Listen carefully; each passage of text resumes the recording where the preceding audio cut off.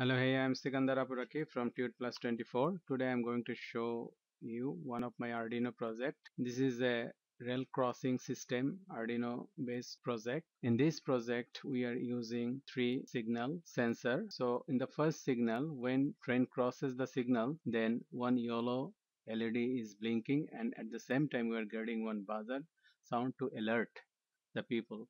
And when after that the train is crossing the next signal, then the rail crossing is getting down as we are observing here, and when the train is passing this signal, then the gate is getting up.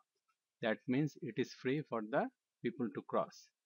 So in this case we are using Arduino UNO R3 microcontroller, some breadboard and servo motor as a gate. In three signals we are using IR sensor.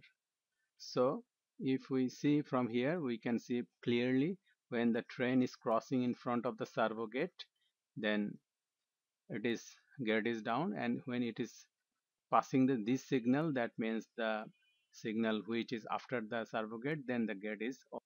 Now the gate is closed, and when the train crosses the thing, the gate is open. You can extend this project for future requirements. I hope this tutorial was informative for you. If you like this video, please subscribe to my channel, and if you have any question, please leave it into the comment. Thank you very much for watching this video.